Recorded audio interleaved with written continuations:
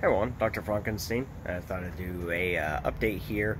I did some digging into this AC system to try to figure out where I ended up getting my voltage from to make this thing run. So I'm gonna go and get into it. I believe I kind of got this figured out, so I can just run with it. Woo. Alright, so down there is the control panel.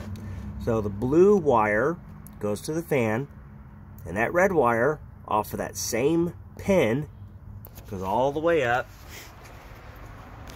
to my 3-plug to this wire. Now, try to do this one-handed here. I'm going to ground it.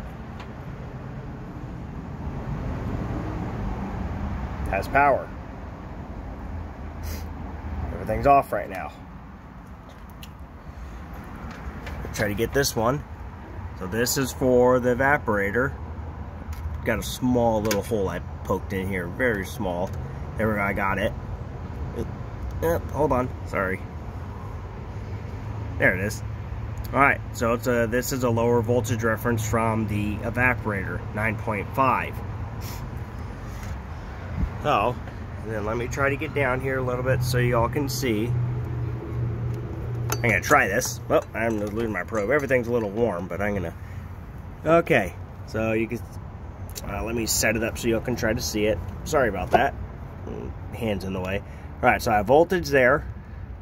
You see it's red, and then I go to the ground point.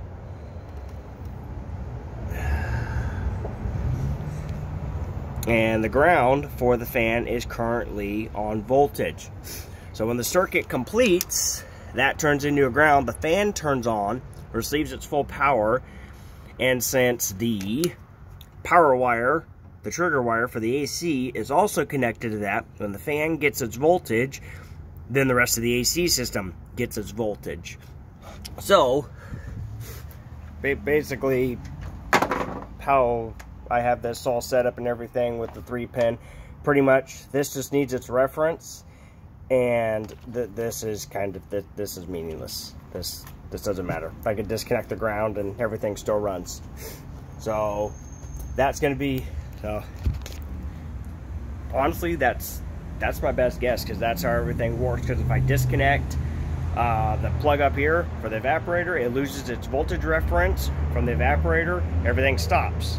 Turn it back on, has its voltage reference from the evaporator, then everything goes through and functions, does its ground off, and then it receives power basically from the fan circuit, and that's kind of how it was all wired together. So that's the only thing that I can go with. That's the only thing I can think of, and that's the only thing I'm actually finding. If I find anything else, I'll let y'all know. Thanks. Bye.